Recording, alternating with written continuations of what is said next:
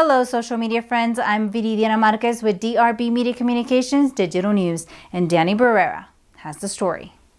Odessa College had their 30 for 30 Fitness Challenge kickoff Thursday, August 29th at the OC Sports Center.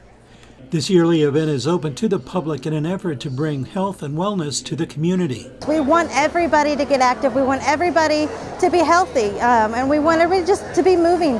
Why should we just keep it on our campus when it's something that we can really encourage and motivate others to do as well, and join in and just try to get everybody to do something to make positive changes in their life. This 30-day fitness event allows participants to exercise and log their progress, win prizes while improving their health. The best results, in my opinion, are those people who hold on to the habit and who are continuing to move years and years after starting the program maybe 4 or 5 years ago. So that's what we like. We want to create a habit for people and keep them exercising. The 30 for 30 Fitness Challenge is based on an exercise routine that Dr. Williams created for his own health and wellness and wanted others to reap the benefits from his exercise concept. We modified the program that I do. I mean, 45 minutes is a lot. We said, let's do 30 minutes. Let's do it in September to kick it off.